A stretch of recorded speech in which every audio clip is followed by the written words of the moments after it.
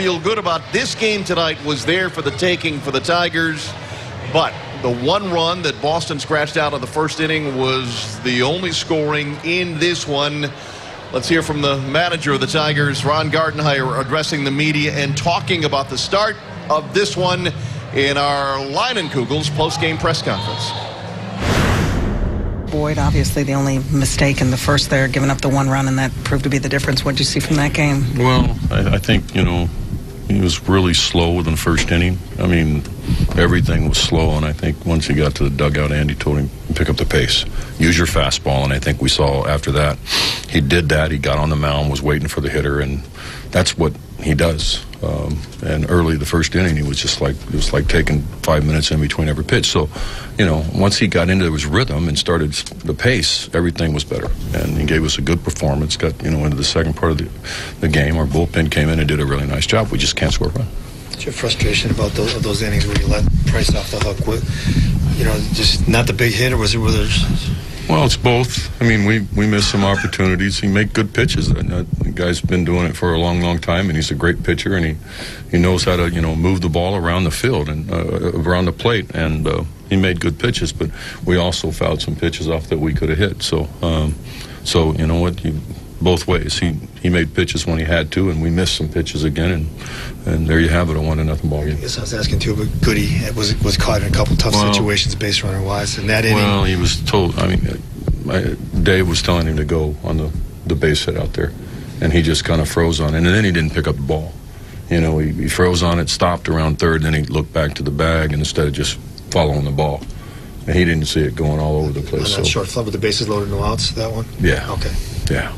And what about in the eighth? Was he going on contact there? What was that play all about? It's all contact. You didn't like that? No, I'm just asking. Just checking you. I wouldn't dare second guess you. Still end up with a runner in scoring position. I just didn't know if you were second guessing or just being really nice or really wanted to know some knowledge about the game. Just knowledge. Yeah, just knowledge. Well, it didn't work out, but we got our runner back to second. We still had a chance for a base hit to score a run. You just got to go there. If he hits one of those tweeners and we don't go and, they make a spinning play, we might score a run where we haven't scored. We got to try something. Ron, Quit asking that question. Of course, obviously, you want to win a game like this, but to hold this Red Sox team best record in baseball, 1-0, second half of the season, is that something you can use to kind of give the guys some pep?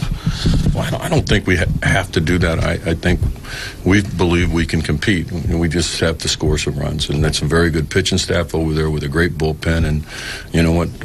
They can do those things to you. They can also hit, and we did a hell of a job shutting them down hitting offensively, and that doesn't happen very often. They only scored one run tonight, and that team can really score. So there was a lot of good things happen, but the bottom line is we lost, and it doesn't feel very good in this clubhouse right now. We need to win ball games. We've got to find a way to win it. We've got to find a way to get those big hits, and right now we're still not doing it. We come out the break, see if we'll get going here. But we got to, even against good team, whoever, we have to figure out a way to put the ball in play more and get some of those runs in to help our pitchers out.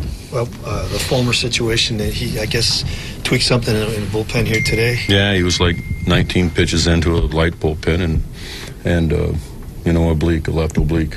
So that's going to put him out for a while here. So another one of those things unexpected. He worked out the whole break. He's been, playing catch the whole package and got out there today, and it wasn't that he wasn't loose or anything like that. He was just doing his normal bullpen and all of a sudden got an oblique, and that happens in the game, which is really unfortunate. So we'll put Hardy in the rotation and go from there. Is that who will go Sunday? Yes. I wanted to ask you too. Alex was up in the seventh, and then Alex Wilson, then you set him back down. If we tie it up. Oh, you were saving for the extras. Yeah, those are situations. If we tie it up, then you put him in there.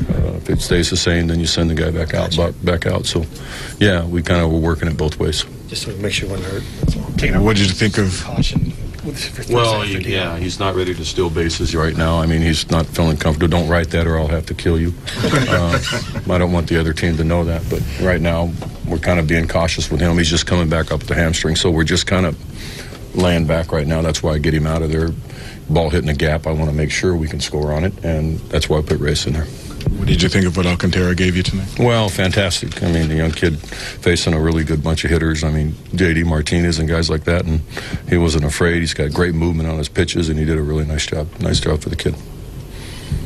you said Fulmer's going to be out for a while. Are you thinking more than just a couple weeks, or is it too early? I can't tell you exact, but that's one of those things doesn't just heal overnight. It takes a pretty good amount of time. So, yeah, we'll say a little bit more than a couple of weeks. So it's not as severe as Carpenter's was, right? I'm not a doctor. I can't tell you. All I know is a left oblique strain, and I'm not, like I said, I can't, unless you want me to open him up and check it out. So. Yeah, that's probably a good idea. Okay.